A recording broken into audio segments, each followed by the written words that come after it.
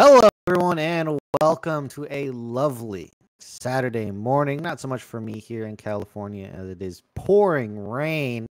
I'm sure for my co-caster it might be a better experience. And we are here to show you Starcasting Gold Gauntlet. This is day number 2, so if you missed day number 1, well, you missed a lot of action. I'm here with Krakadonius. How are you doing? I'm doing really good, man. Not much better weather. I'm from Ohio, so we got a lot of snow, as you can see a little bit in my background out of my window here. Pretty cold out, but we're getting through it. We're doing our thing, and I'm looking forward to a good match here today between uh, So we Going have Ghost Going in Ghost. Space. Yeah, Going Ghost in Space and TD Lunar. TD apparently can mean whatever you want it to mean. So we got a good matchup here. We saw a little bit of them yesterday, especially for Going Ghost in Space. Looked like a really dominant 2-0 in their first matchups. Looking forward to seeing more of them today. It looks like they drafted really well yesterday. Looking forward to a lot of that again. And then, obviously TD Lunar, they won their matchup as well. So seeing how these two teams can come together in this semifinal matchup to hopefully bring out a pretty good overall matchup. I'm really looking forward to it. All right. Well, you're making it sound excited, but you haven't really thrown in your lot here just yet, Krakadonius. So, where are you gonna be? Where are you gonna be putting all your eggs in which basket? Yeah, Hmm? yeah. Oh man, we'll have to see. I think that Going Ghost in Space, based on their yesterday's matchup, obviously, as I said, very dominant. I haven't seen much of TD Lunar, but obviously since they've made it this far, they can't be too bad. So I'm gonna go. I think it's gonna be a closer matchup. I'm hoping for hitting all 3 of those games for our best of 3. I'm gonna go for a 2-1 towards Going Ghost in Space here. I have high hopes based on their drafts, based on what they're prioritizing the other day to see. Hopefully, we have really good results for a close game. But I also, I think that they have the upper hand in terms of their draft for sure. All right. So, gonna be seeing some draft W's for Going Ghost here. Expecting this one to be a lot closer. I mean, it is deeper in the bracket. Both of these teams felling one opponent so far. And I'm interested to see who is also going to be climbing on the other bracket. I mean, we have a little bit of time, so this is going to be a bit of a preview into the finals match potentially here. So interested to see who's going to make it down. Just throw your predictions for the other bracket. We're not talking about them, but let's do a little bit of hype for the finals in this game here. Yeah, yeah. So looking at the other side of the bracket, we have CB Phoenix and Going Ghost Returns. CB Phoenix as well, pretty solid 2-0 victory yesterday. Going Ghost returns with a 2-1 against TD Embrace. So TD Lunar's sister team over there. On paper, Going Ghost returns looks like a really solid roster. Looking at them, a lot of really high gold players. A lot of really solid players on their team. On the other side, we have that the CB Phoenix team also as well, really high gold players. I see, everybody's gold 1. They even have a platform player, Hyvar. I actually know him. Oh yeah, Really solid player. So they have a few, pretty good players on that team as well. So I think that's going to be a little bit closer of a matchup, to be completely honest with you. And then that top side of the matchup is honestly looking like pretty strong in terms of their overall elo, as well as their team chemistry is looking pretty solid too. I think these teams have played together for a little bit now. So looking forward to seeing that side of the bracket as well. yeah, I do believe Hyvar is going to be pretty well known on this server. Team that I may be coaching for may or may not have scrimmed with Hyvar recently. Right, look, while we were talking, draft underway here. We have 3 bands on each side, and Zeri, Caitlyn, and Zaya 380 carry bands already in the first round. Yeah, I mean, how it's been working recently, obviously extremely important, I think, to have those ADC picks. And so getting those off the table early, especially with that variants that we have seen now get picked out for GGIS. I mean, I think personally you know, if you're going to be banning away that Zeri, you're going to be banning away the Caitlyn, that's probably going to be your next best bet in terms of a really solid carry that also has a good amount of utility, especially if they're ult. All right, they're gonna fight that Varus with the Leona here. So I was wondering, the classic counter to that Varus is the Ashheimer. They decide, nope, we're gonna go with Engage Champion. And now, who do you think they're gonna pair this with? Yeah, I think with the Leona, there's a lot of things that you could do it with. I think probably Samira would work out pretty well, being able to kind of get on top of that relatively quickly, as well as just making sure that you're able to kill the Varus as quickly as possible. I think that's going to be extremely important to see if they're able to actually mess that one up. They are locking in the Cassio here. I think also extremely powerful AP pick specifically. So obviously they're going to want to go, you know, high 80, most likely in the 80 carry role, as well as maybe even that top lane with some sort of bruiser or something like that, or some fighter in like a Fiora or something like that as well. And then on the other side now, already quick lock-ins for that Renata and Fiddlesticks as well. Yeah, a lot of teamfight potential has just made its way on the side of Going Ghost's comp here. Renata Glass with that disengaged Fiddle, with that team fight engage plus AoE. Looks like they're trying to pack a punch around these objectives here. And a tank, Ornn, making his way to the field. This is a monster top laner, one of the best tanks in the game. Plus, gives your team an extra boost in the gold department with those ornaments there. So looking like it's going to be an all-out brawl here.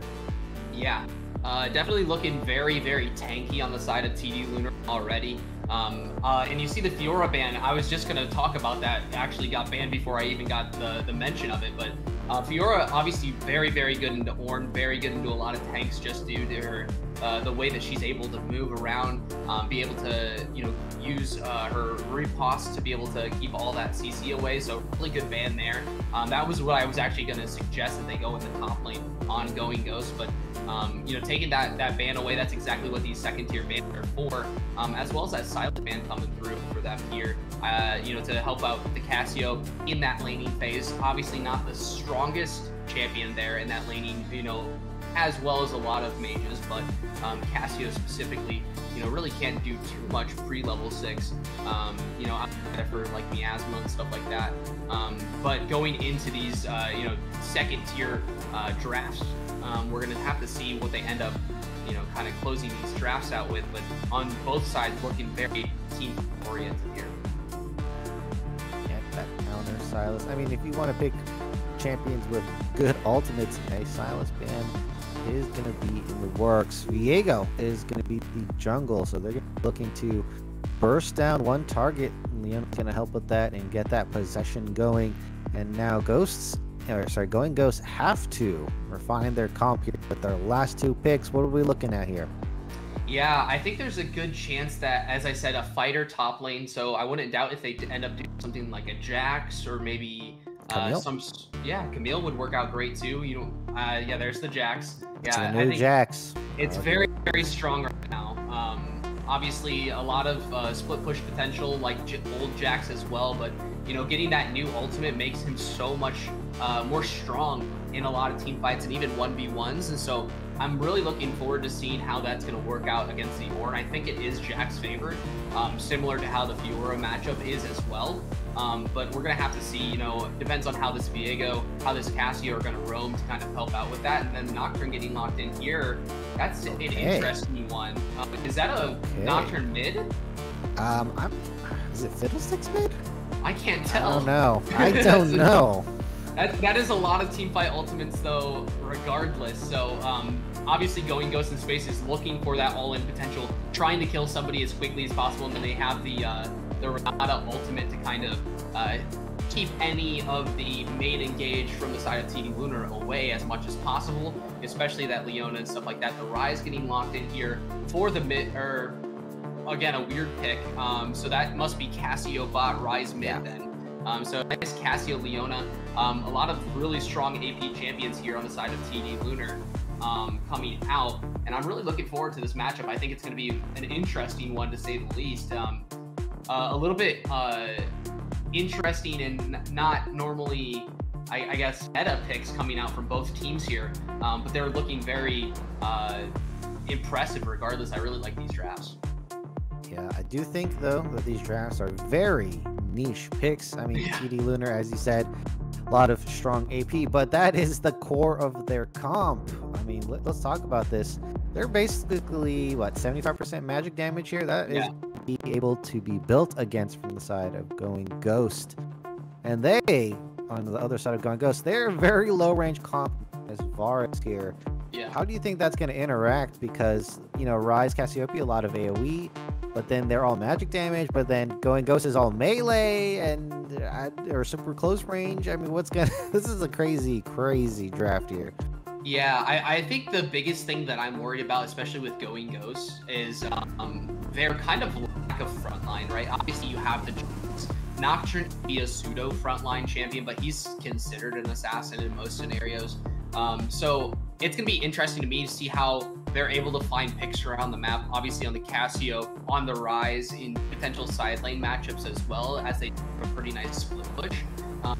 Especially and even the Nocturne can get a pretty good split push off, from time to time as well. So it's really going to come down, I think, to the overall macro of these teams and how they're able to kind of control vision, control the side lanes, to be able to overall look at, outside of just team fighting, because both of these teams have solid team fighting potential. However, Going Ghost doesn't have the frontline potential to be able to stay alive, I think, long enough to be able to deal with the Ornn, deal with the Leona CC frontline tank that you're going to have, as well as that Viego on the side, just looking for picks, trying to get those resets on his ultimate, things like that as well.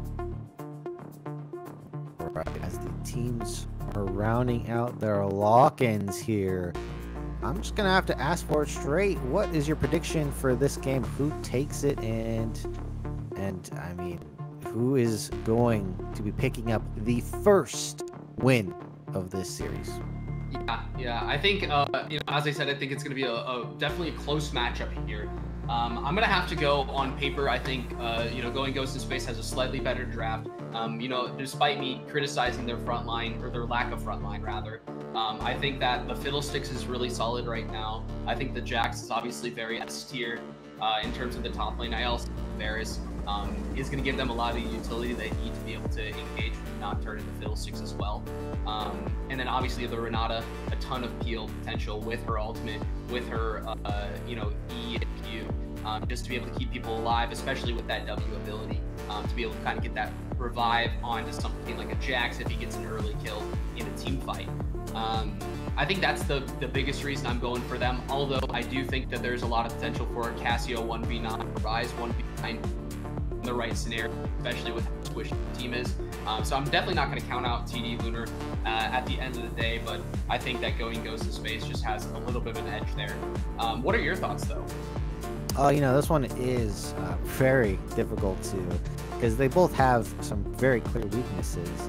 So it's going to be on how they play it out. If Ghost in Space, I think, are aggressive, I think they're taking a more aggressive approach here.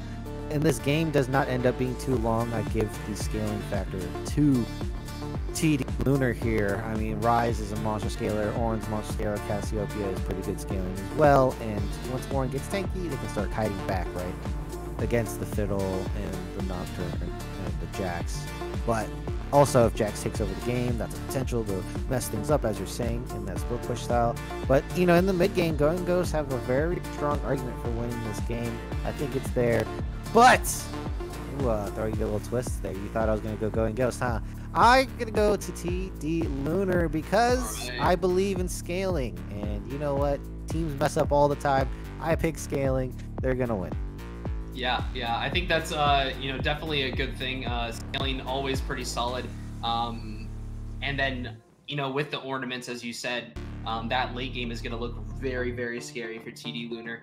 I guess we're just going to have to end up seeing how it's going to end up working out, though.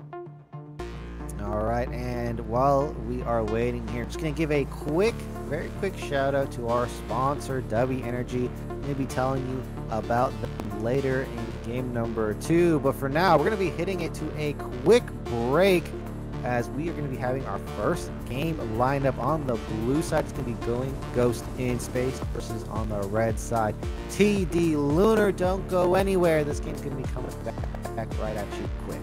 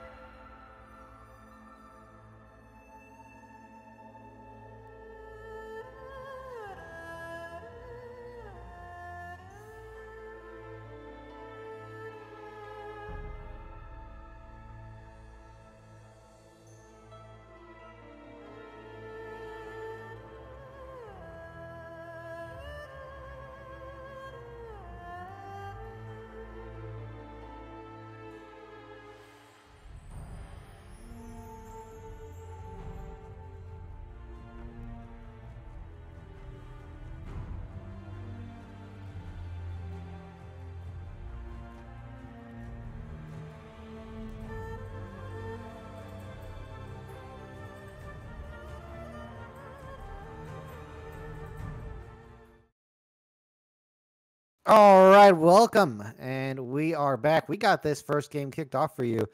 And it doesn't look like there's going to be anything crazy here. Krakadonius, both teams going for a 5-point. Looks like a modified 4-point for TD Lunar here. And what do you think is going to happen early game? What are we expecting to see? We do have a Nocturne, so power clearing ahead. But what about the more interesting Viego pick? Yeah. I'm pretty interested about this jungle matchup. The Viego versus the Fiddlesticks gonna be interesting to see how that ends up working out. I am gonna be extremely interested in the pathing of how they want to do it. It looks like the Viego is gonna be starting towards the top side, and pathing towards bot, which I think makes a lot of sense with what they want to do with the early game Leona, getting onto this Varus or the Renata extremely quickly and trying to get an early kill. I think is going to be really important for them to be able to kind of snowball that lane, especially with the ability to lock down on the Casio at level 2, level 3 with the Miasma. Putting that with the CC that you have from the Leona, taking down a target extremely quickly. So I wouldn't doubt if we see a quick like level 3 gank from the Viego in that bot lane and potentially trying to get a little bit early cheese going on here onto that little, pretty significantly squishier bot lane in the Varus and Renata as well. All right, we're going to see if that is going to be the play they go for. Viego pathing bottom, as you were talking about. And they do have pretty nasty kill setup with that Leona as well. Renata is the only saving grace for that Varus, for that gank. So, looking forward to that. Oh, actually, we totally messed up. It is the Fiddle jungle and the Nocturne in the mid lane. Or at least I messed that up, as I'm still waking up here, apparently. Rising into Nocturne, though. That does not sound pretty. Oh, aggressive play coming out. That obviously like, going for the level 2 there on the Leona, pretty important. Knowing that they had that level 2 first, Varus able to back off in a decent amount of time to just barely get out of there. But yeah, as you said, looking towards that mid lane as well, a pretty interesting matchup. Going to be a hard one. At least early game for the Nocturne, he's going to get poked out most likely. But having said that, this is a very aggressive bot lane right now. And, Fiddlesticks is pre-level 3, or is, just now hitting level 3, but you can't take out his ability to be able to gank even in this early game. So with them pushing up so significantly here, you definitely have to be able to be aware of where that Fiddlesticks is at all times. He does have enough CC to be able to get a kill with the Varus. Has a lot of burst at level 3 as well. So definitely have to give them a little bit of, usage on that and make sure that they're really paying attention to that. They have nice vision here in the bot lane as well. So none of that should be happening, but there is definitely potential for it. Nocturne, surprisingly, keeping up in CS4 now. Ooh, as that like ward this. is being cleared out. Boost this, getting some poison and fangs to the face, but the pull in from Samus, and they get the first blood. Unfortunately, Samus picks up that kill. Renata going to go up 1-0 so far. Boost is trying to get the kill, misses that arrow. And yeah, Worm Jones, you were late by fractions of a second. And unfortunately, it wasn't there to counter gank in that push. I thought it was going to be safe because it was slammed into turret, but look at this. It's going completely in the favor of GG here. Yeah, and as I said, you have to respect the ability that, Fiddlesticks could be there. As I said, his level 3 is not super strong, but it's strong enough to be able to lock down, especially if you're hitting those Renata binds on her Q. Throwing that out, you just didn't respect it quite enough, and you guys are just a little bit too far forward. The Casio goes down. And then, as you said, Viego just a little bit too slow on that rotation. Had to use Flash to get out of it as a result as well. So a really huge boost here for the side of GGIS to be able to get a little bit ahead here. Yeah, they're going to be rocketing to the moon with that boost right there. Adishan is still up in CS, so it's not all doom and gloom for this bot lane. Casio is probably still going to have a great time farming. Just shouldn't be getting hit by those claws in the next coming trades here. Kilgar taking a beating, but he wants to get the minions in, and he eventually succeeds in that goal. Yeah, and the top lane here also getting a lot of trades out. Yeah, Boreal with that extended trade in the favor of Jax there. And Zircon just has to waddle out of there. Burst out of Bammies. That is interesting. Yeah, I think it makes a little bit of sense, especially since the Jax wants to be on top of you as much as possible to be able to get those extended trades like you just saw. He does have the Conqueror as well, so he's definitely looking for longer trades as much as he can.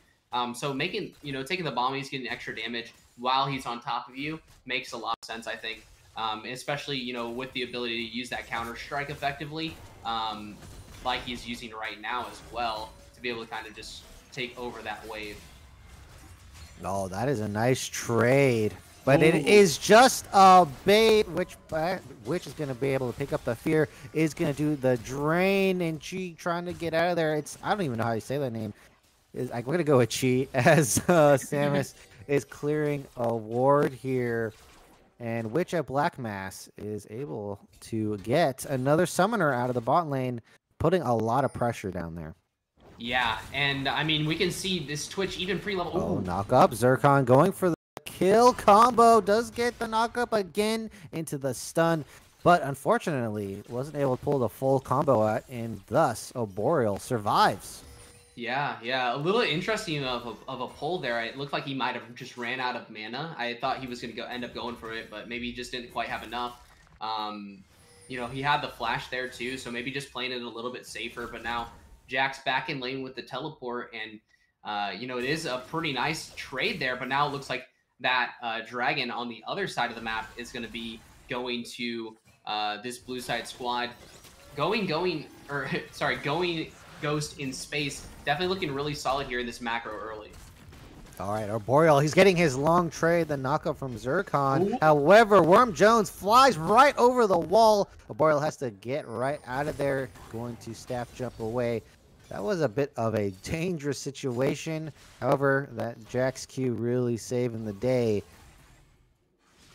Yeah, and we're having a lot of action here early, but really no results coming out of it outside of that one kill that we had just a few moments ago. And now even more action here in both sides, the top and the bot lane.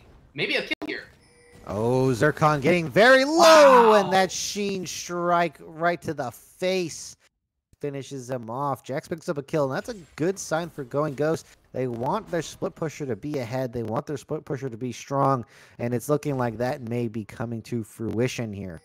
Yeah, and that's going to be extremely scary if he gets significantly far ahead, especially into something like an Ornn. The Ornn can't really do much. Oh, and a nice engage here. All right, she gets the stun, and the grounded going to keep Renata locked in. They're going for boosted as well. Has the Renata passive, but it is not going to amount to much. Beautiful double kill executed by the bot lane of TD Lunar here. Meanwhile, Kilgar and Witch trying to push in the mid lane again, but Worm Jones trying to punish him for it. Yeah, and the surprise party going a little bit wrong there. Not able to find his mark at the end of the day in the mid lane. But overall, really nice engage coming out from the bot lane on the side of TD Lunar here. CHJ and the miasma from Sean as well, looking really solid as a combo there. You can see they just looked lost in that lane. They didn't really know exactly what to do, and there was really not much counterplay once that Leona was on top of them as well, even despite that Varus ult hitting onto the Cassio. Yeah, that is going to be something we have to look towards in the future. 2-1 on Adishan, and is getting ever closer to that 2-item power boost. Looks like we have the Rift Herald being taken by Worm Jones, and Lucas is coming right in to assist. And the Nocturne ult isn't going to result on the steal, but now Viego's low, and looks like, of all people, Leona is going to be picking up the Rift Herald. Certainly not ideal, and they do lose 2 members for that Rift. Was it worth it, though, Krakadonius? I mean, I guess it's going to depend on how they end up using it, right? If they're able to get a solid early game turret, or at least a good amount of gold onto somebody that really matters, getting this Varus or this Jax, even more, rather on the other side, getting this Cassio even further ahead, probably needs to, happen here if they're gonna, make use out of that, because they lost a lot of gold in that trade overall. You're looking to be about 500 gold down in terms of the amount of, gold that the blue team is getting here. And I don't think it's worth it at the end of the day, but it really is going to depend on how they use it. Yeah, they could get a full 5 plates and a kill after a dive. That is possible. And then certainly it is worth it. But looking on the average, it is going to be a questionable play. Looks like they're trying to set up something a little bit cheeky here on the bot side, Going Ghost. have set up a potential kill. The Fear going to land on just one added shot. Wow. Turn fire immediately, but the root and damage from Boost is going to completely wipe the Snake off the field here. Leona is tankier, is trying to make the way out. Doesn't get the execute damage on that Varus. Boyle showing off that new ult, but just a flash of it, so we don't get to see much of that fight there. Looks like they're going to take a few plates on the way out. And Zircon, he's got another chance at the kill combo. Can he get it? Double knockup. Doesn't get stunned. The breath doesn't pick up the kill. And those autos were... Wait. Those were invisible. The invisible autos pick up the kill. I thought it hit the minions. Wow. I can't believe it. And, Luke is just missing the Q on the rise there. Just out of range. And, I mean, what a play across the map here from both sides. Zircon being able to pick up that nice solo kill onto the Jax, getting a little bit too greedy for him, a little bit too far forward with not enough health to be able to survive the billowing autos there. And, I mean, we can see right now it's going both ways, action-packed first game, and I'm looking forward to this series. I mean, such a close game number one, just a 400 gold lead for Going Ghost, which, I mean, at 11 minutes is basically nothing. Yeah, and the scaling factor is for TD Lunar. So they're going to have to watch out on Going Ghost. They're going to have to make sure these mid plays start going their way. Rift Herald going to drop. They get a nice clean 3 plates on the return. And, well, I mean, they died and they come back and get 3 plates. I guess that's going to even out that play. Next Dragon up on the block here. Both teams are in position. Top lane firing away at each other as they are jockeying here for position. Krakadonius, who has advantage? Yeah, it looks like for me, the red team is the first team here. They have the vision advantage, and they have the Viego looking for something, but it's a little bit concerning with me with the Nocturne. Nocturne comes right in. Kilgar in the flank. Renat ultimate only hits one. Wow. As we have the Leona going down in the front line. They're absolutely burned by Boostus. That damage coming out is huge. Audishaw is trying to get some damage on the way out. They do pick up one, but it isn't going to be enough to win the fight. And that Nocturne flank was a perfect distraction for this Varus damage to roll right through. And let's not forget about Witch at Black Mass. That Fiddle ultimate providing lots of CC and disruption. Yeah, so the really interesting part about that Fiddle ultimate, specifically with the Nocturne combo, is because the Nocturne takes away vision, Fiddle can ult from basically anywhere, and it's going to get those fears off. And you can see just how much damage it was able to do against that team that just had no idea where any of it was going to be coming from. Yeah, you killed the Nocturne, but Fiddle is able to finish it off and almost gets the Dragon stolen. He's going to have to run away for his life. And now Samus, they don't know he's in there, but he's a little bit caught out. He might have to use a flash to get out. He doesn't actually have one. Oh, so it looks like they're aware now. I think they are a little bit wary because of Fiddle. They don't want to be caught by him over the wall. But look at this, just trying to dance back and forth. Worm Jones picks up the kill. Whoa, Zircon picks up a kill again in the top side. The Jax getting the beat down from the Ram this time. Yeah, and that's a little bit concerning. Getting these early kills onto that Ornn. He can become extremely tanky very fast. It's going to make it a lot harder for the Jax to be able to deal with it. But now, Sean is looking for something. Not going to be able to find anything, though, with the Leona on his back. And, I mean, this is still an extremely close game, but Going Ghost just seems to be able to find these, fights that are favorable time and again. And it's really bringing that gold advantage to a point now, up about 1,000. They definitely are getting these mid plays going. Again, the Nocturne Fiddlesticks combo. They never saw it coming. Completely wiped by this Fiddle here. And by the way, Nocturne wasn't even there. I mean, yeah, what do you even do, though? You don't have to even have vision, or you don't have to even use Nocturne as actually engaging it. You just do it so you can get the guaranteed fear, and they can't do anything about the... Wow. Ooh. All right, Billow's Breath, the knockup. Renata ultimate to do best to peel. Looks like Leona's dropping very low, but just enough to CC. Oh, the Renata passive gets the reset. Samus saving the day. Fiddle still deathless at this moment. Meanwhile, Kilgar killing turrets, and Jax is just chilling in the top side, about to get a turret on his own.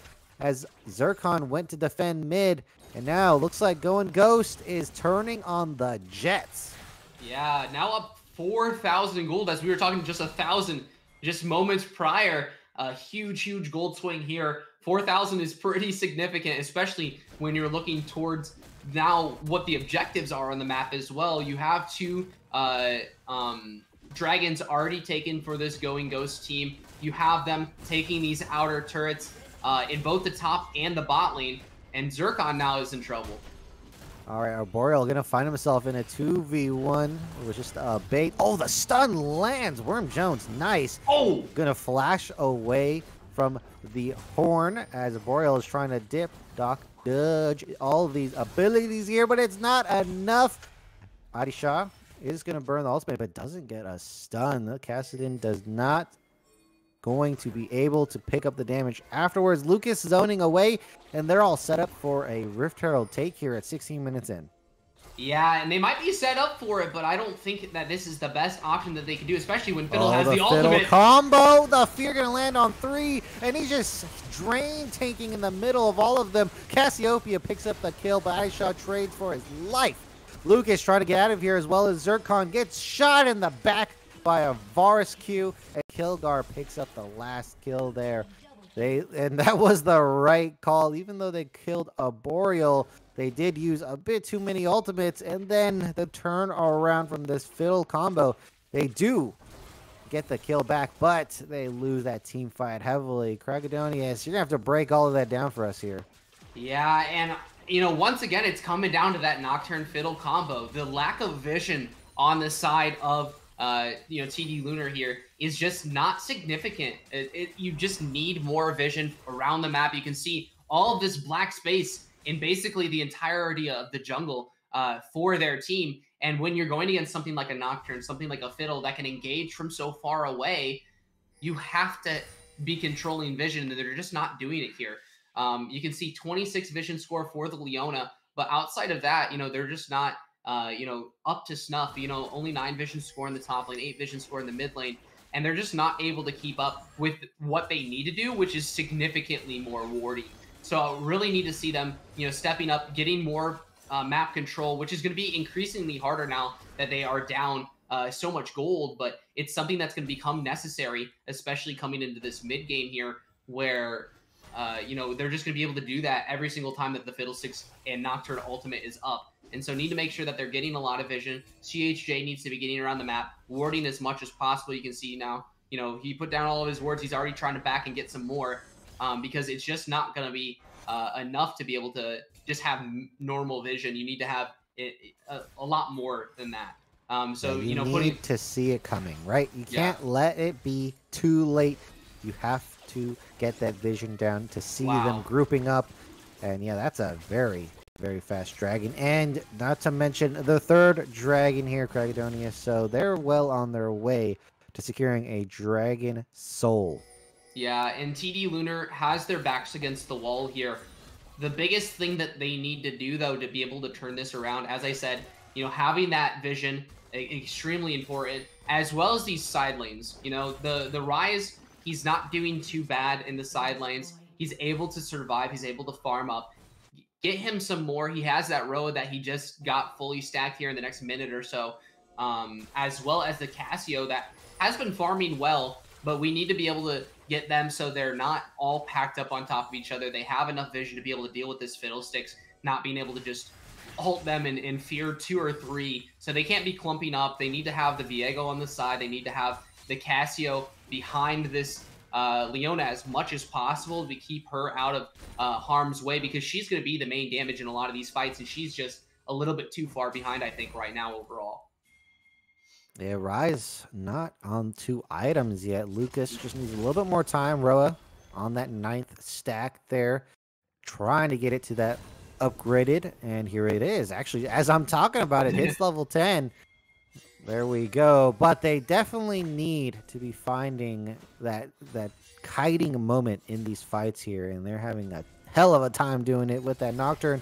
Worm Jones just pulled right into the loving arms of the Fiddlesticks. Gets caught on the second part of the ultimate, Adishah does provide the rest of the peel, but gets on himself. Cleanse can be burned for the Varus ultimate. Now Nocturne thinks this is the opportunity to go in, picks up the kill on Adishah, and CHJ has to walk out of there, leaving his fellow bot laner Zircon on the flank, but they're already a massive member down.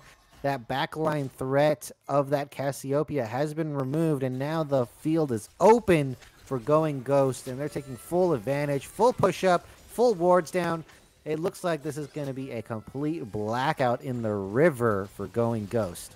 Yeah, 21 minutes into this game, this is absolutely one-sided. A 7,000 gold lead nearly at this point in the game is making this game extremely hard, and they're already, very much their backs against the wall. However, as I said, it's going to come down to how these objectives end up going off the map here. We can see they're looking towards the side of the Baron a little bit early, in my opinion, but, maybe something that they need to set up vision around because of the just looming overall threat that this Fiddlesticks will have coming into the next couple of minutes. He's going to have that ultimate back up, and they could look to take it here pretty soon. That vision getting cleared so quickly that they just put up, though. Oh, Lucas gets caught in the stun, tried to snare his way out of there, but Arboreal chasing him down. Wow. Picks up the kill right at the back end.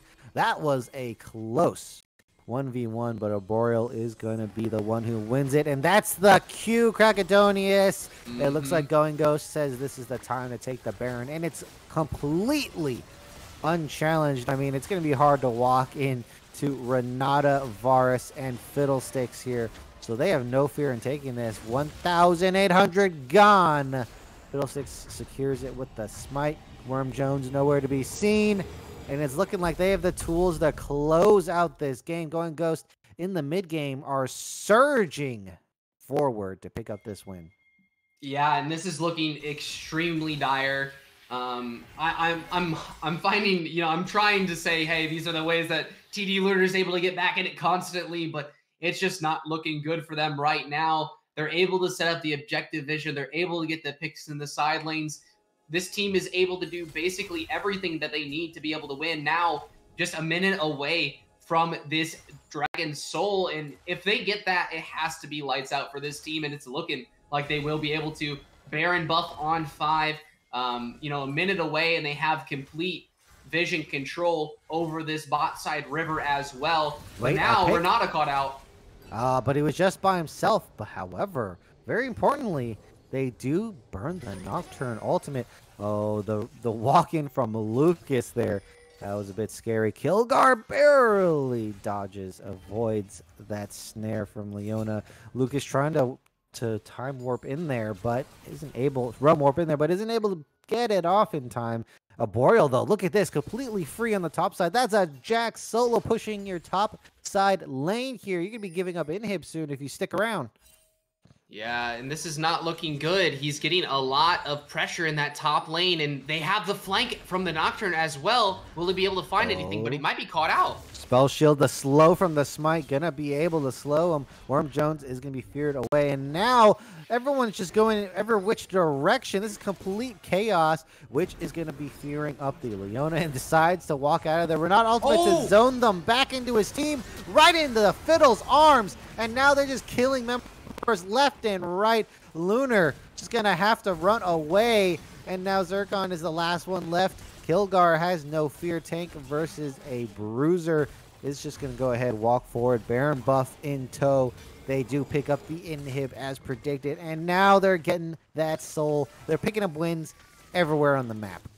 Yeah, and that was absolutely one-sided. Didn't even get a kill in response for it, but what a nice flank and ultimate from that Renata there to just completely negate any ability to get away from the Fiddlesticks ultimate. They did not have a chance in that fight because they weren't even able to use their actual abilities. They weren't able to really do much of anything, and you can see that coming out in full force now as they're just able to push down any turret that they want, getting that mid inhib turret, looking to get this bot lane turret in the few moments as well, and man, it is just absolutely one-sided now. 12,000 gold lead at 25 minutes is about as insurmountable as you could ask at this point in the game, and being able to have those realm warps to get across the map even quicker now is going to be extremely dangerous for a team that has so much mobility already.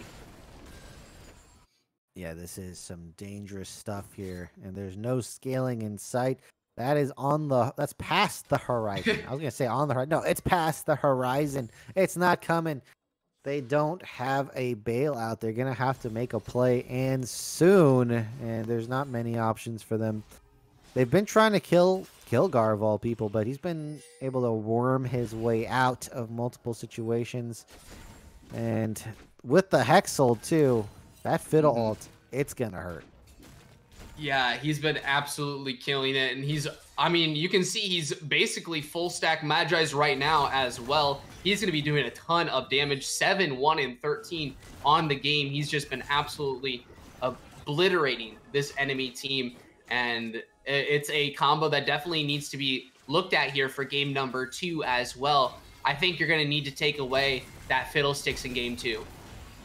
All right, looks like a bit of a 3v1. Looks like they're going to take that as the sign to kill on the top side, which picks up another kill. A Boreal. Wow. Wait a minute. A Boreal is going to be picking up a double kill. However, it says low HP bar versus Lucas. This is certainly going to give his team the opportunity to pick up inhibs. Is going to kite out. Little bit of a pickle being set up by Lucas. Does pick up the kill eventually, but that stalled plenty enough time. And now Adishaw is just food for the rest of the team.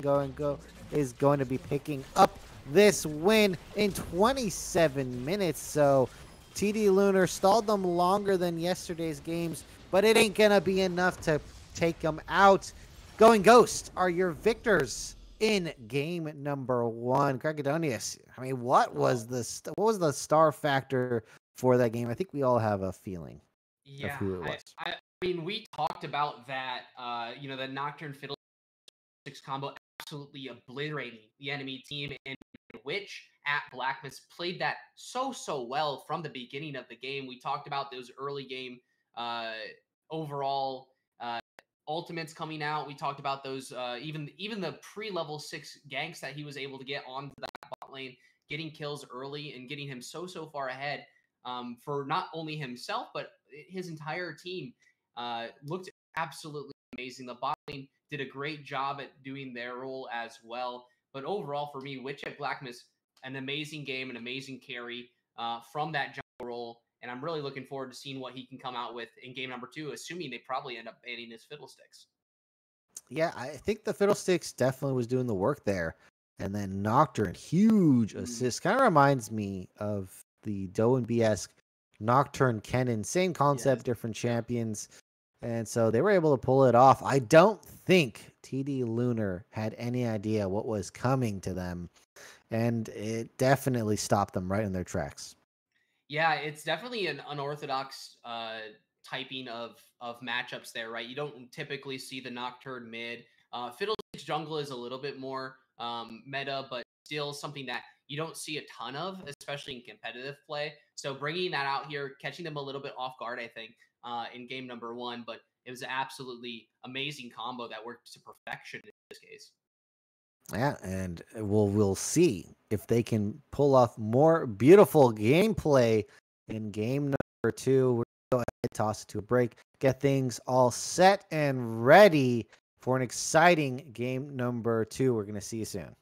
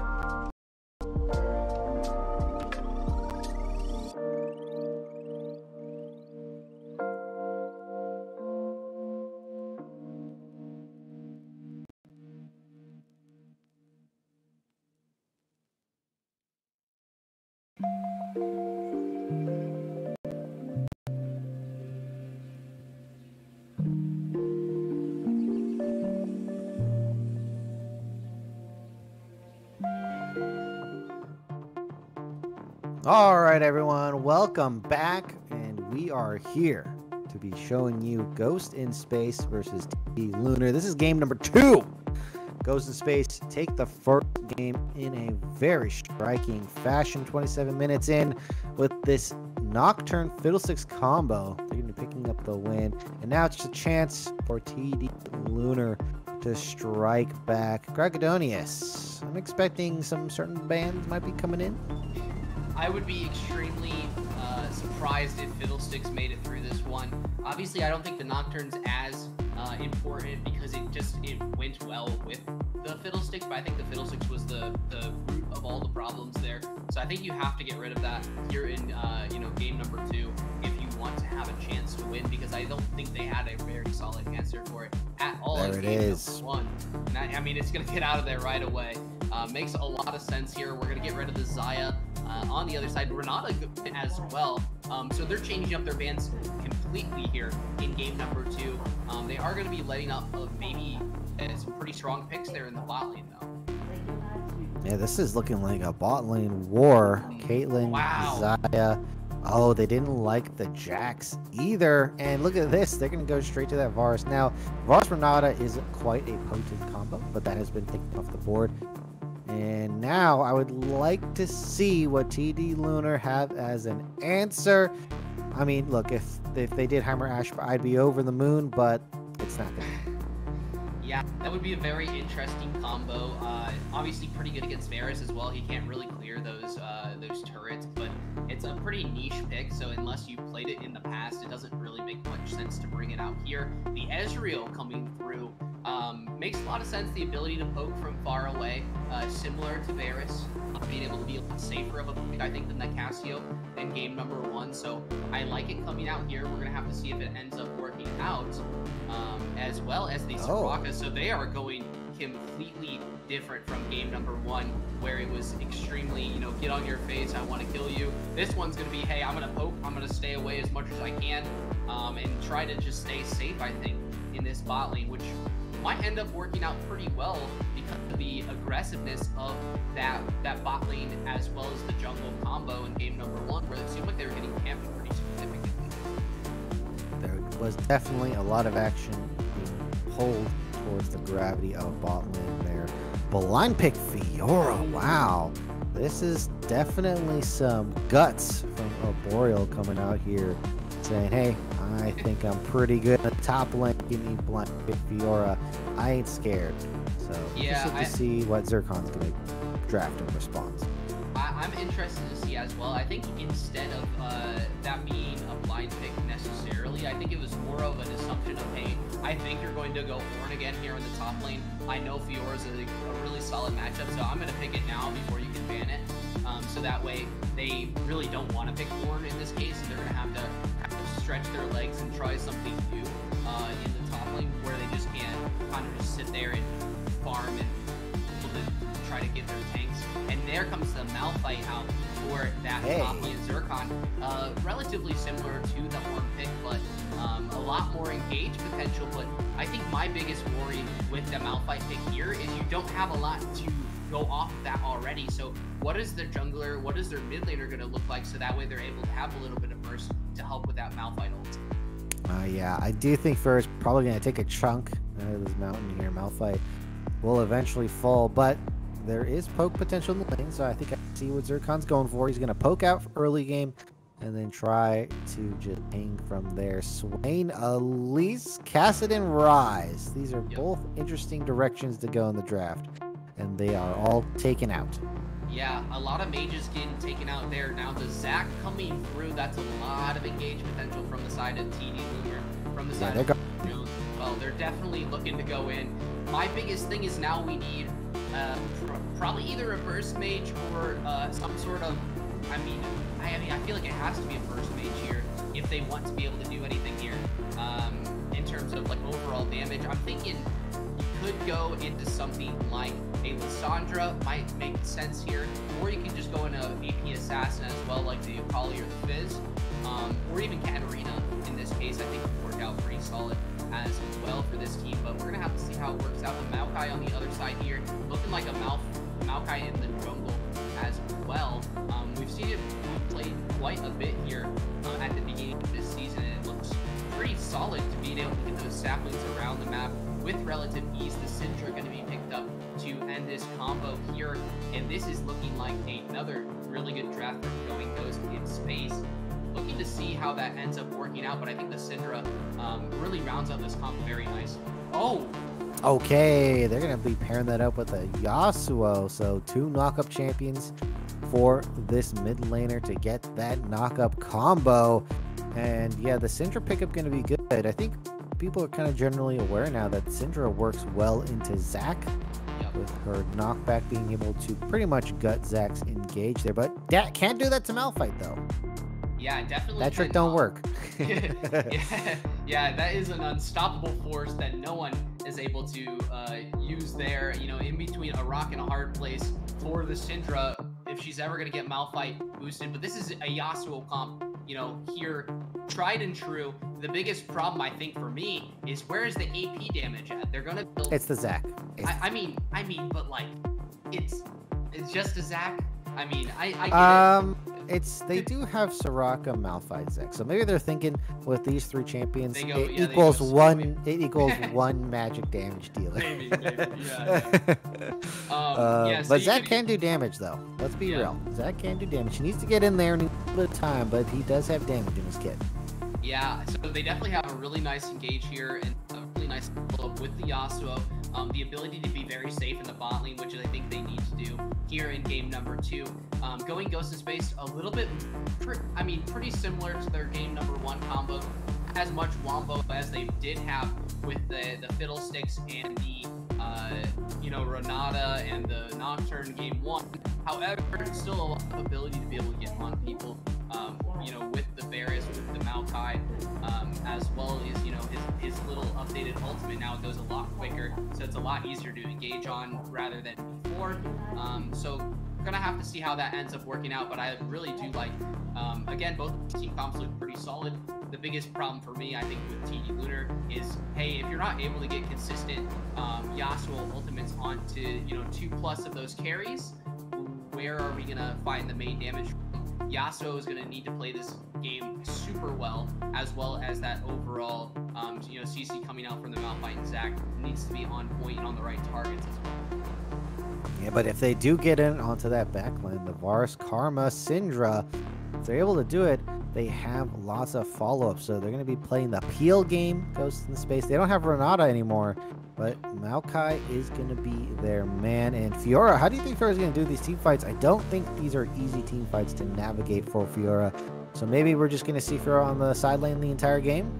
Yeah, I think there's a really good chance that she might not be in any team fights at all until, potentially the very late game. I do like the fact that she has the riposte, so they can't really CC her well. They can't really Yasuo ult her most time, unless she really misplays her, unless they put a ton of CC onto her. So I'm really looking forward to her probably being in the side lane for most of this game. So I think it's going to be a kind of tale of 2 teams, where one team's looking to kind of go all in, get on your face as much as possible, especially onto this backline that is extremely squishy in the Bears, Karma, Syndra. And the other team is going to look to, hey, we're going to be able to out macro on the map quicker than you, using the Fiora, using the Karma to just get around the map quickly and be able to get those objectives, which was a big theme for Going Ghost in game number 1, and it's looking to be the same here in game number 2. Just that overall objective control and getting around the map, getting that vision out quickly.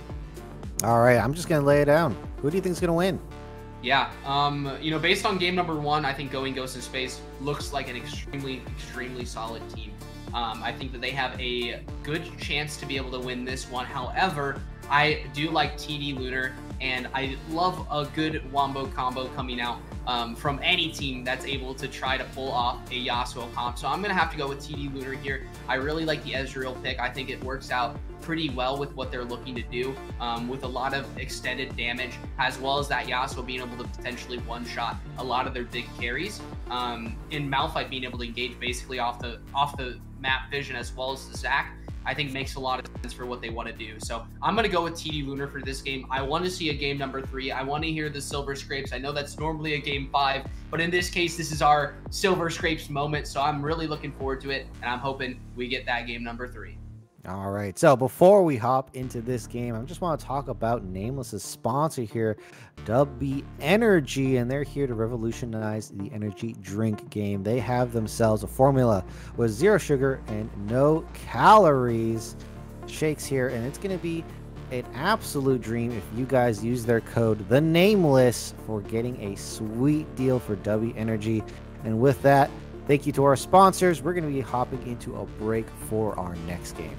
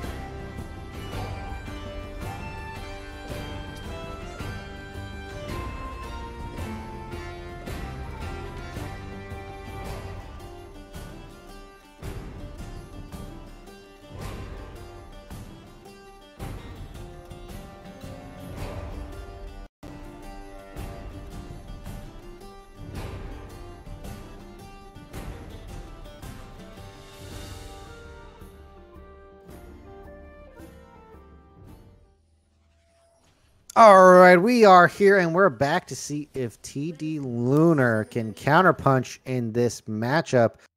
Going to go ahead and 5-point yet again as we have both teams coming to a collision here.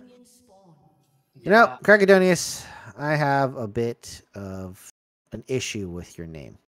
My Let's say, name. yeah, let's say I was lazy and I just want to give you a nickname, right? I didn't want Yeah. to say your full name. Well, I can't with your name. You can't. You can call me Crack.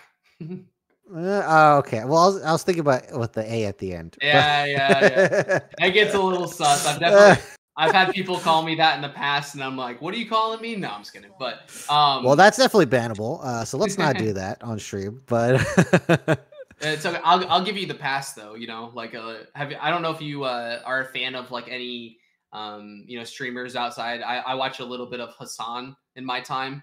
okay. Well, he did not. Did he get? He Okay. Well, got let's not talk he. about it. Let's not talk about that. But he definitely got in trouble socially at minimum. He Anyway, did, let's yeah. let's get back in this game. As we have a topside start from Worm Jones up there, and it looks like Witch at Black Mass is going to be pathing opposite, going to top from bottom here. So how's that going to play out in this match? Yeah, so again, we're probably looking for full clears from both of these guys.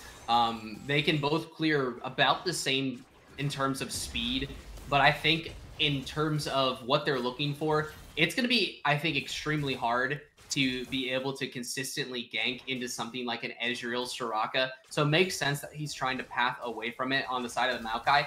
However, a little bit interesting that the Zac is looking towards that bot side for a potential early game gank. So I guess we'll have to see how that ends up playing out. I don't think that they're going to have enough damage early to be able to do much about that. So I think that it's more looking towards the mid lane rather than the bot lane. I think that this Ezreal Soraka lane probably doesn't want to do anything for the first 15 to 20 minutes of the game even, unless they have a really thing that is balanced towards what they want to do. Now, all right, early gank. Very early. Yeah, unfortunately, Worm Jones is not level 4, not level 5. That's where the real Zac Elastic Slingshot power comes in. But you know what? Why not just chance it on an early game dive or gank there?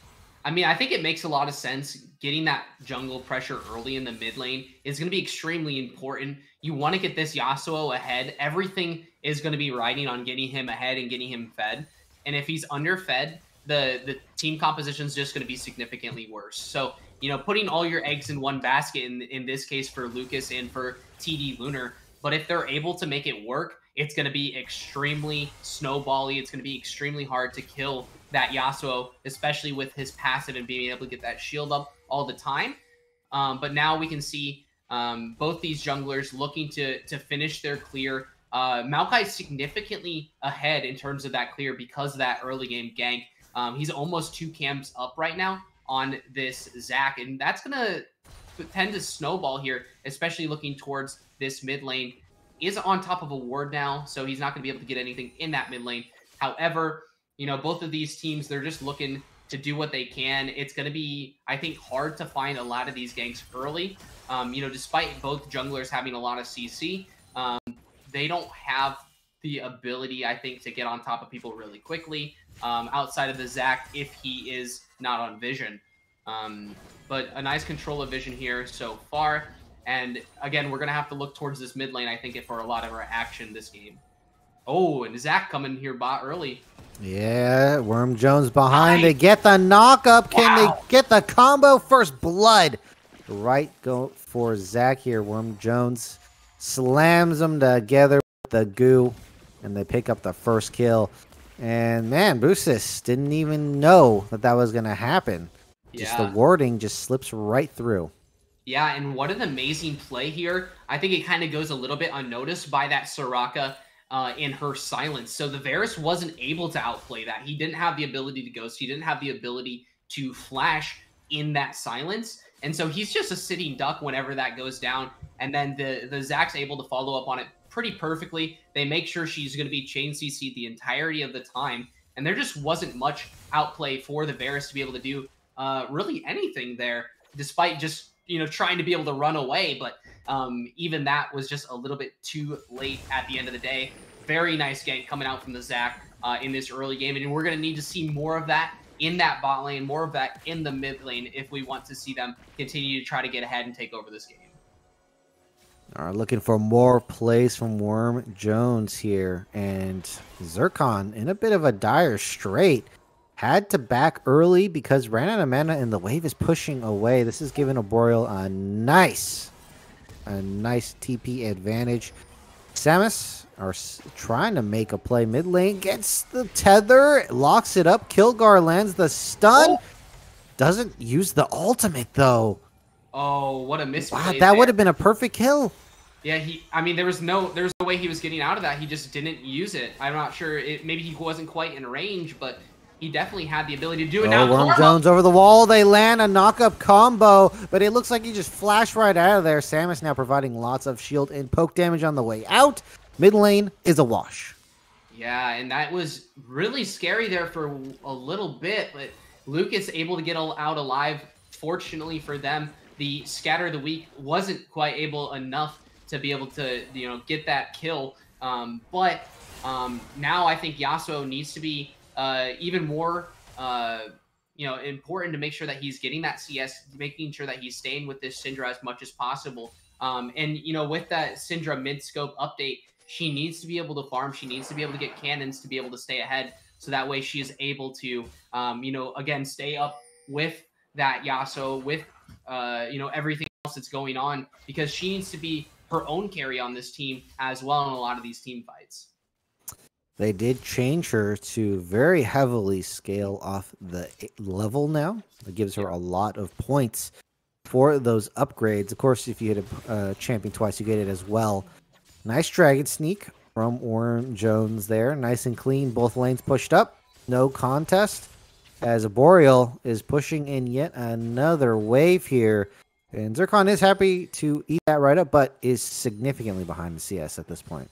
Yeah, almost double the CS of the Malphite at this point. Zircon not having a good time here in the top lane. I mean, kind of what we expected. However, you kind of have to buy into it. Now Maokai is here. Yeah, the tree coming right in. Lucas trying to dash out of here, and now, wait, does he have wind wall? He can definitely block that. Is forced to use the flash instead. Looks like he makes it out, but just barely. Yeah, and it seems like just a little bit of, wait, overchase? Oh, okay. That was very dangerous there, Kilgar. But Blast Cone saves the day. Bot lane getting pushed in, and now, Krakadonius, what do you got here? Whew. Yeah, eventually we will be able to talk. There's just a lot of action happening. I know, coming from somebody that has done play-by-play in the past, when you're constantly having things happen, your throat can absolutely hurt really quickly, especially when you get into those late game scenarios. You're trying to bring the hype still, and it's just constantly something happening. So, we do what we can to try to give our people breaks when we have the chance to. But having said that, I feel like TD Lunar here, they're just barely missing on a lot of these plays. You can see there in the mid lane, the Yasuo, was able to get away just barely due to a little bit of, I think, misplay coming from the Maokai, a little bit of misplay coming from the Syndra, and it's really helping them be able to kind of stay up on what they have at the moment. Obviously, this game is dead even here at 9.5 minutes. However, it could snowball out of control on either side, I think, pretty quickly with these team compositions. So I'm going to look to see, again, towards this mid lane matchup, if they're able to finally find a kill, I think it could really snowball out of control really quickly. So I think, if I'm the Zach on this TD Lunar team, I need to say, hey, I'm going to put as much as I can into you to try to get you help. If I'm Zircon as well, maybe even look for a roam towards the mid lane. Here, if you get this Fiora to be able to back here soon, just to be able to get as much as you can onto this Syndra, get her killed, get her out of lane for a significant amount of time to be able to get this Yasuo even further ahead. All right, looking for that Yasuo power spike. Not anywhere near 0-10 deaths, so I don't think that's going to happen anytime soon. All right, Zircon just going to let that happen. I think he had Cheese Wheel up, but decided not to use it. Needs it for the push power, but he's low in mana. If Arboreal teleports up there, he could freeze this wave indefinitely. I think that's the plan here. That's exactly what's going to happen. The TP coming out, and Malphite's not going to have a fun time in the top lane. But looks like in the bot side of the map here, we're going to have a little bit of action as well. All right, both teams jockeying for wards. 2 minutes in on this dragon, and both teams want it. They want to pick this up. It is an Ocean Drake, not the best, one to get, but certainly don't want to give two to the side of TD Lunar here.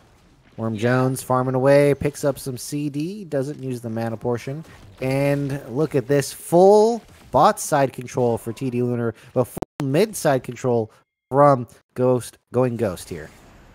Yeah, and we're gonna have to see obviously the very nice setup for these. Oh, this might actually be an engage here. Worm Jones looking for something. Trying to collapse. Samus is in the middle. They don't know yet. Maokai getting engaged. Worm Jones gets a heal from Soraka. Huge Malphite ultimate, but Lucas only gets one. However, that's going to be enough to pick up the kill. The execute was there. Meanwhile, Boostus getting farm in the bot side opted not to join into that fight here. Kilgar had a Yasuo in her face for a few seconds, but it decided to dip out. Now they don't have much time as a Maokai gets knocked up, the Zac ultimate, and that is going to be enough damage to kill. And so they pick up 2-0 here in the mid lane, and they're looking like they are the ones who deserve that dragon. Yeah, and drag it up in 30 seconds. Arboreal getting pretty risky here, pretty far up with not enough health to be able to deal with Zircon. Doesn't have the ultimate up yet, however, if he does get up pretty soon, could be a kill threat here. Okay, gonna parry some of that E damage from Malphite. The procs are hitting. And Fiora has the ulti and Malphite does not, as you're mentioning. So I think Zircon should be very careful. Another stun gonna land. Kilgar does have the ultimate. Is it going to be used? Samus here. They're trying to push in the wave. Multiple members from the side of TD Lunar trying to get that engaged. Zac goes wide. CHJ gets Kappa Maokai. Another combo, this time with the Zac Q with the stretching strikes, but it's not going to be the play. Lucas did not have enough HP. There was not enough disrupt. CHJ couldn't get there to heal, and that's the Yasuo going down. Oh, wait. Is that the kill? The shield coming from Karma. Ezreal goes wide. It's close. Worm Jones was trying to pick up that kill, but Samus just ruined his day. Turns his attention to this Karma. He wants revenge. Can he pick it up? Does with the auto. He said, "You're going to save that Syndra. I'm going to take your life instead." Wow, and this game is a game of inches right now. The True Shot Barrage just barely missing. Could have picked up the Syndra. And these teams are barely getting away with their lives. Lucas obviously going down at the beginning of the fight. Now Zircon looking to play extremely aggressive here. He is down 40 CS at this point, though. He's not looking to be in a great position to be able to take those trades. But I guess it's working for him at this moment in time. CHJ and the rest of TD Lunar looking to take out this dragon here soon. But just setting up vision for now, and there it is! He was waiting in a bush. The parry. Is it going to be enough? Hits the proc. There's a little bit of healing. Another healing with the punch in the face. Zircon gets the kill. Yeah, waiting in that bush. Arboreal did not respect the ultimate out of the bush from Malphite there. Zircon picks up that kill. And look at this. I thought the support was supposed to hang around the 80 carry, but I guess I'm wrong. Yeah. I mean, I think at this point, you know who your carry is supposed to be, and it's not going to be the Ezreal. At 80, Sean, obviously, he's a pretty solid player. He's playing very well this game so far. 0-0-3. However, he's not going to be your main source of damage here until maybe potentially very late into the game. And now he might be in a little bit of trouble here. All right, AD carry getting ganked by support. Not something you see very often. Oh, the heal from Soraka. Long range heal. And now Worm Jones on the backside. Karma trying to get out. Solo Bolo from Adishaw. We'll just pretend on solo Bolo as they pick up the kill. That's a 2-0. Look at this scoreline. 1-7 overall. TD Lunar, they're starting to take over here. They're getting the first turret of the game as well. And they finally are in position to secure this dragon. Yeah, and they're looking like a completely different team from game number 1 here, taking over this game early for the side of TD Lunar, and they're going to be looking to take even more objectives now that the dragon is up, basically going to be uncontested, and there it goes for them. Dragon number 2 going over to the side of TD Lunar and Chem Tech Soul coming up. That's going to be extremely important for them to be able to get if they want to close out this game. But now Lucas in a little bit of trouble. Yeah, Kilgar and Samus trying to kill Lucas. Okay. Definitely haven't seen that before. They are always very, very close. And then Soraka comes in for the heals. It's the same story as we have, again, Worm Jones on the flank. The Crown going to stall for some damage, but now Lucas is here. Malphite right on top. They're in the thick of it. He also lands a knockout right at the end. Then Addy Shaw is picking up the kill. 2-0 and 5. Doing great, and now they get to knock down the mid lane. The Zac engages have been deadly. The Zac engages, the Malphite follow-up there in that fight as well. I mean, it makes it extremely hard for them to be able to try to fight against it. The Crown of the Shattered Queen, just not enough to be able to stay alive there for the Syndra. And I feel like they just can't be doing this where they're 4v4ing or even 5v4ing in the mid lane. I think they have to, use their effectiveness for the side of GGIS to be able to find that Fiora in the side lane, give her some pressure on the side lane, let her do her thing, because these team fights just aren't it right now. And you can see TD Lunar just getting absolutely so far ahead because they're able to just constantly find them. All right, Gigas need to find a W to take control back into their hands. Is this the first roadblock that they are going to face in TD Lunar? Are you going to be giving it to them? Yeah. 3 minutes on this dragon, and the Rift Herald is not in sight. No objectives up here. Yeah, we still have a few minutes before anything is going to happen here. Obviously, as you said, Rift Herald's going to be down for the entirety of this next few phase. So, I mean, we have 2.5 minutes till anything even happens. So, I think the biggest thing for, GGIS right now, if they want us to be able to stay in this, they can't be getting caught out. They can't be fighting at least here for the next, I think about 10 minutes. And so, unfortunately for them, they might have to be giving up some objectives as a result of that. I assume probably the third drag as well as maybe even a Baron here, and just kind of turtle for a little bit. Get that farm up. Continue to get this Fiora ahead. She is 0-1, but she's up 50 CS here in the top lane matchup as well. So make sure that she's able to get that side lane presence. Make sure she's on the opposite side of any of these objectives that are coming up as well, so that way she can get cross map pressure with that teleport. And now she's looking to 1v1 Lucas. All right, Lucas, 2 procs down already. Arboreal has to chase down the Yasuo while avoiding Worm Jones. And that's an untenable situation. Decides to disengage there. But showing Lucas that this Fiora ain't no pushover. Mid lane, we have 2 carries trying to push it in. Worm Jones thinking about that engage. Decides not to go for it. Retracts the slingshot. Yeah, this double carry in the mid, though, I'm not a fan. Yeah, I think you're basically just overall splitting experience. You don't need to do. You're splitting gold. You don't have to.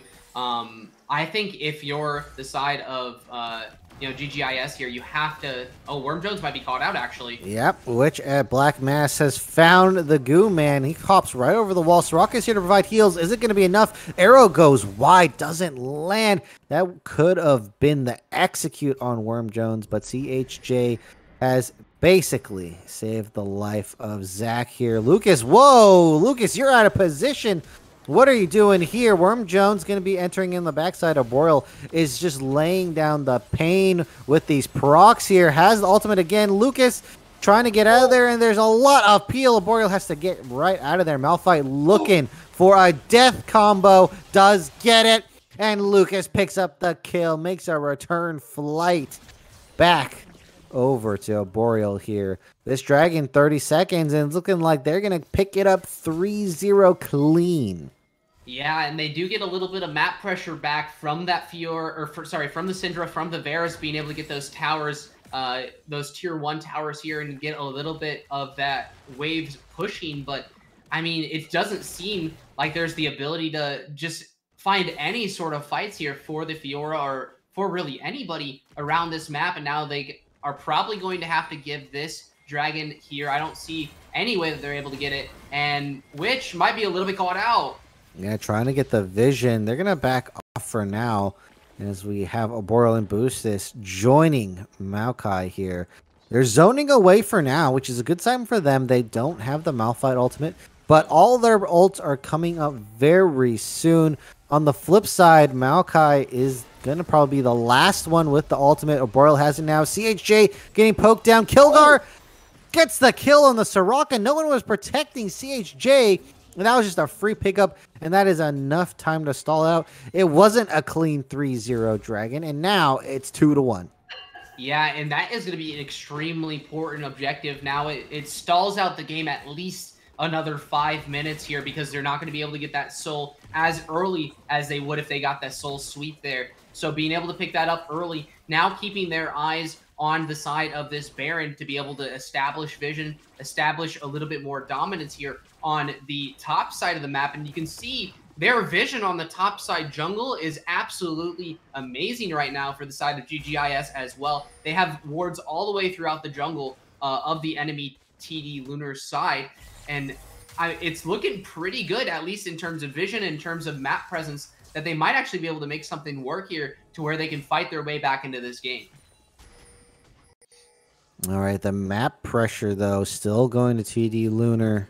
They've regained some of their control. And now look at this matchup.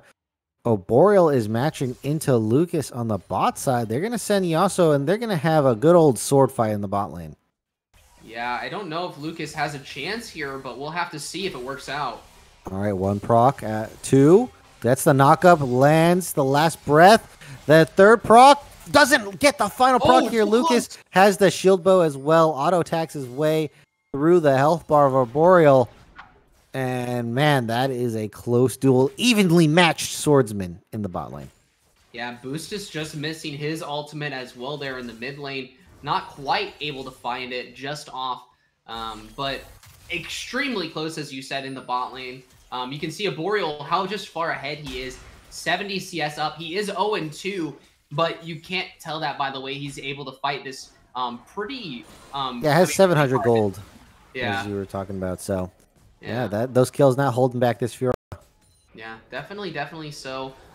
Really nice control over this Baron pit right now for the side of TD Lunar. Looking forward to hopefully being able to pick that one up here soon. And they want a team fight. Their pings are going on to the Baron, and they're saying, hey, we're going to take this if you aren't going to contest, and if you do, we're going to fight and kill you here.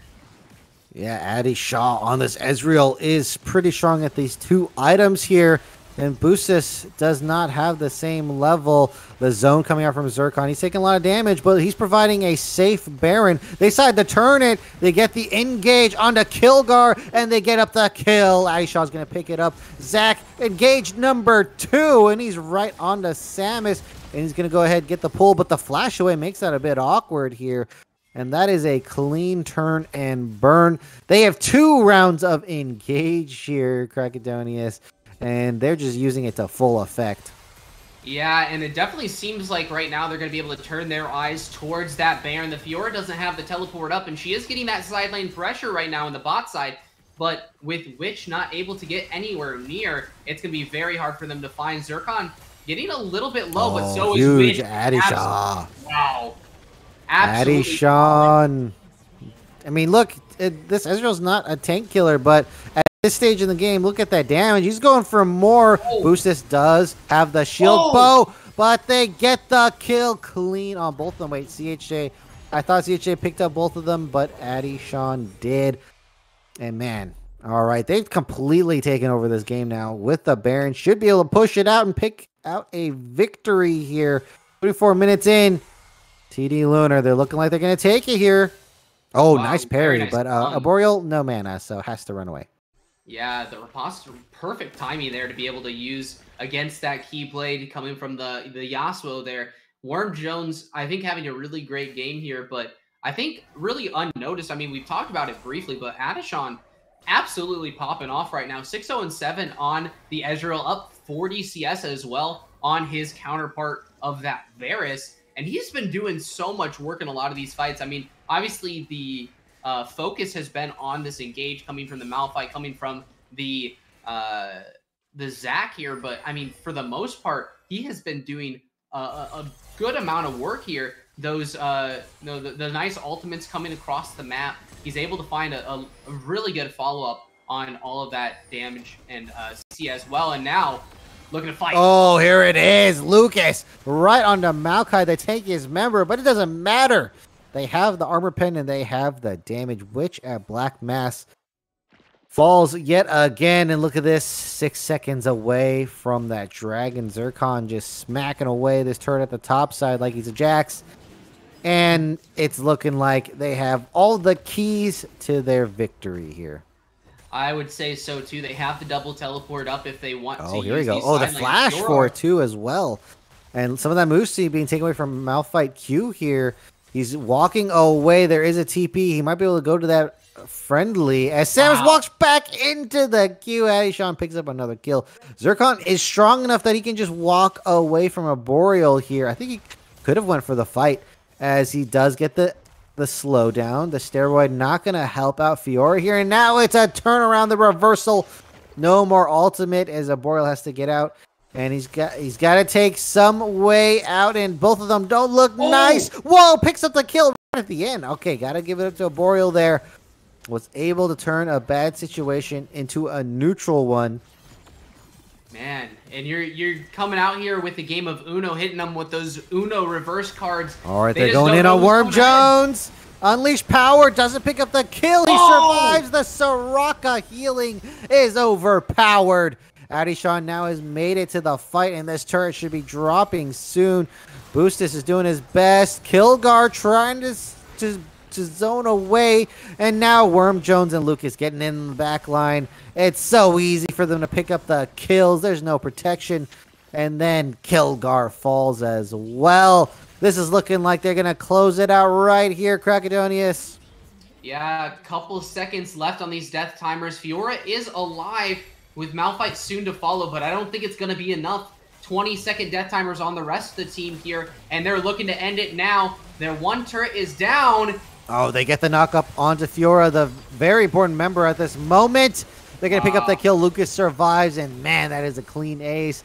I mean, this is a slobber knocker. Both teams with clean games and roughly ending at the same time. TD Lunar strike back. They do have the counterpunch, and we have just seen two teams going straight at each other. I can't wait for game number 3. Game number 3 is going to be looking really nice here. We see a lot of potential, I think, coming from TD specifically there in that number 2. And it seemed like that, maybe GGIS can't play the standard that we thought they might be able to. And so, looking towards those non-cheese picks, their 5v5 in that game was just lacking there. And I think they didn't realize that they need to, kind of stay away from those team fights as much as possible. Obviously, TD Lunar taking advantage of a extremely better team fight potential coming from the Malphite and the Zac, and just absolutely taking every single fight they could, and it worked out in their favor overall. Yeah, the Zircon just said, hey, I'm not even going to defend top turret. I'm just going to go for these kills, and I'm going to smash your team while you try to smash these turrets, and we'll see who wins. And, well, the answer was, it looks like TD Lunar does win that one. Fiora wasn't able to get pressure, wasn't able to lock that Malphite in lane and avoid those 4v4s, or avoid these 5v5s. They got the 4v4 many times. Zac getting those deadly engages in mid-game. They just stuck around mid-game too long, and now we do have that question that needs to be answered. Can GGIS play standard? Can they do it? They played something a bit wonky first game. It worked out really well. They might have another cheese strat that they're saving for finals. If you do, you might have to pull it out right now. Yeah, I think for both teams here, you have to pull out all the stops. Obviously, TD Lunar looked so much better there in game number 2. They're obviously feeling a lot more comfortable now. I think you're going to have to switch up the bands a little bit here in game number 2 for the side of GGIS as well, if you want to see really solid results. However, there is a good potential to be able to, pull out that game number 3. So that way we're able to, have a good one either way back and forth here. All right, that's going to close out game number 2, and we finally made it. Krakadonius' wish was answered. Game number 3 is coming your way shortly.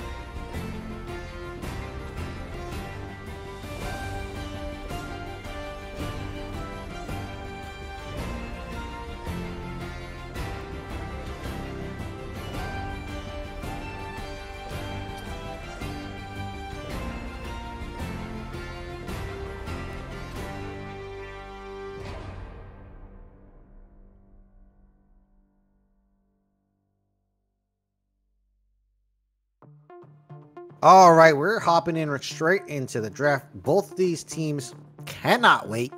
They have no patience. They want to settle this here and now. Who's going to take this series? Krakadonius, it's looking like these bands are very similar. Ghost and Space are saying, I think we just messed up game 2. We're just going to do better this time. Yeah, I think that's exactly what's going to happen. TD Lunar going with their strat in game number 2. The Varus first pick coming out once again. Ghost of Space seems like that's what they're most comfortable on, and it's worked so far in this tournament. Outside of last game, the Ezreal counter pick coming up. I want to see the Soraka again. We're going to see it once again. The healing in last game was just absolutely tremendous, and it was hard for them to find any sort of counterplay to that. So they're going to have to find something here. I want to see some sort of engage coming out from this support in the bot lane. I think that's going to be extremely important. The Karma wasn't working last game from what I saw in the most part. And there's the Zac steal away. Could be in the jungle, or it could be in support as well. I've seen that played quite a bit. Top. Definitely. Oh, and the Amumu. Oh my gosh, they're going for the Wombo combo as well. Taking that away from TD Lunar, saying, I'm not going to let you do the exact same thing again. We're going to do this. Instead, we're going to come out with this CC, make sure that you guys aren't even able to move, not able to do anything, especially for that Soraka and the Ezreal. Okay, the Amumu pick is interesting. Lots of lockdown potentially to kill this Ezreal and Soraka. All right, they liked Malphite so much last time that they're going to pick it up again. Now, Ghost does not have any peel, so Malphite looking like a free entry for now. Yeah, I think the Malphite is fine. I think the problem is you're going to have to probably ban Yasuo here in phase 2 if you're the side of Ghost of Space. And there it goes. Yeah, they get rid of the Fiora on the side of TD. I think as well makes a lot of sense here. You need to prioritize these engaged champions that Ghost of Space has done so far. Zac and Amumu make a lot of sense. Malphite on TD Lunar, I think, makes sense as well. It seemed like it was something that is more of a comfort pick for him to be able to stay alive in lane, be able to make sure that he's getting to those mid to late game team fights where he can make the impact. Even if he's not necessarily getting ahead here. I would like to see another fighter for Arboreal. I think that's something that's extremely important. Ram is coming out here. That's Okay. interesting to me. Again, you know, similar to the Zach in terms of the amount of CC that he can be able to put out, but just looks a little bit different here. But again, we're going to need to see another AP threat coming out from TD Lunar if we want to see a solid team fight here. You know, I've been talking about this entire series. You know, the Akali makes a lot of sense. I know you briefly mentioned the Diana as well makes sense, potentially to round out this composition for this team. And Mordekaiser in the top lane into a Malphite looks very, very good here. I think that's an amazing matchup for the Mordekaiser. Pretty hard, I think, for the Malphite to do much of anything there. Yeah, Mordekaiser is going to have a field day against the tank on the top side. So it's going to be a strong matchup for Arboreal yet again. We'll see if he can do something on this matchup instead here. As we have the final pick coming down to the wire. 3 seconds. 1. And they go with Jinx. Wait a minute. Is this a AP Varus? I think so. It's either, I mean, it's definitely a mid Varus. It's not going to be a mid Jinx. So a very interesting combo here. Maybe, I mean, I know we talked a little bit about their cheesiness and the way that they pick things. I haven't seen a mid Varus in so long. I don't know. I mean, obviously, I think you pick some sort of assassin here. Makes the most sense to me into a Varus. Maybe a Zed would work out pretty well. Obviously, with the AP, probably not the best pick, but could. Oh, Gangplank. Okay, that's an interesting matchup. Varus versus Gangplank in the mid lane. Okay, well, Gangplank does have a lot of burst damage, so I think you were thinking the same thing as TD Lunar here, and they opted for the Pirate instead. Definitely going to be more of a scaling factor, and now we have our comps. TD Lunar, look at that front line, supported by a Soraka. I mean, these guys are going to be tanking a lot of damage. That being said, Varus is a tank killer, as well as Jinx being able to provide lots of damage overall, plus the Mordekaiser. So how do you think this is going to go in the straight 5v5? Who takes the win? Yeah. I think if you're looking at it on paper, I think Ghost in Space, they change up their draft a little bit. I think it looks better overall than the last game as well. TD Lunar, I think also on paper looks pretty solid. I think the biggest X factor here is how is this Gangplank going to be able to put out damage? If he's able to get these one-shot, you know, barrels onto people that we've seen in the past, we've seen, you know, 3,000 damage barrels, you know, come out from Gangplanks in the past. If he's able to do that, even a couple times in these team fights, it's going to be absolutely, it's going to be necessary, but it's going to be very, very vital that he's able to get those off consistently in those team fights, getting it onto the Jinx, getting it onto the Varus, and killing one of those extremely quickly in these fights. If he's able to do that, I mean, I think it's going to be very one-sided to TD Lunar, to be completely honest with you.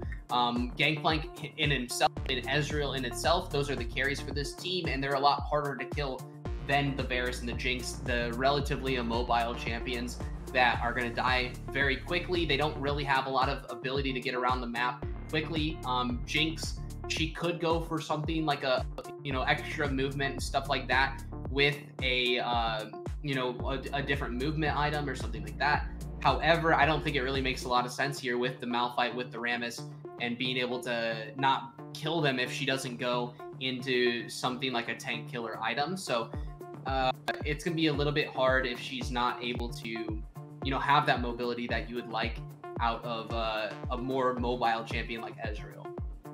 Yeah, Ezreal's going to have lots of safety against the Zac, and the Mumu can basically zip out of there whenever necessary. Not going to be the case for Soraka, so we might be seeing a lot more Soraka deaths this time around, Krakadonius. Yeah. But this beastly frontline with a Gangplank to boot in the mid game and late game should be very, very scary. And Adashan, I mean, can lightning strike twice here, Krakadonius? How do you think Adashan's going to do in this game? I mean, we saw him in game number 1. He was basically untouchable. There was really no way that they were able to get on him. They have a lot better tools here, I think, in game number 3 to be able to get on top of him on the side of Ghost in Space. Obviously, the Zac, the Amumu. There is a lot of movement still coming out from that Ezreal, obviously. But I think that on paper, this looks like a lot easier of a way to be able to deal with that backline. You know, with the ability to basically engage from anywhere on the Zac, as well as that Mordekaiser ultimate to pull one of those main carries out of the fight when needed to as well. And a kind of a big note as well. You could just take the Malphite out of the fight. They're not able to engage, significantly with Mr. Rammus. He basically just has to run at you and ult, and that's a lot easier to deal with, in my opinion, than something like a Malphite. So I think Mordekaiser looks to take out the Malphite in a lot of these fights. Maybe the Gangplank doesn't make sense because of his orange. So you either take out, I think, Malphite or the Soraka early. Try to take those out of the team fights. Make sure they're like basically not in factors. And if you're able to do that, I think the side of Ghost in Space is going to be able to pull this one out and go for the victory. But it's going to come a lot down to the orange usage of the Gangplank, how he's able to get those barrels placed down, and those kind of things for the side of TD Lunar as well. Okay, who will be winning this game? Well, I am 100% in my my predictions so far. That's true. I will say, I think, coming out of game number 2, TD Lunar is going to be on a high. They're going to be extremely confident. I think they're going to come in guns blazing, and I think that they're going to, come out with a victory in this one. I think Gangplank makes a lot of sense here. My biggest problem is their lack of AP damage, but I don't think that will be a problem as long as you're able to consistently hit barrels and consistently, get on top of people with the Malphite as well. So I think that TD Lunar has the edge here, coming out of the draft and coming out of their, boosted confidence from game 2 as well. All right, they have the momentum. We'll see if that gives them enough to finish here. TD Lunar looking to complete the back half of this, and Ghost in Space trying to get that reverse finish here, trying to cinch this victory. It's down to the very last moments here. Game number 3 coming in 2 minutes. Don't go anywhere.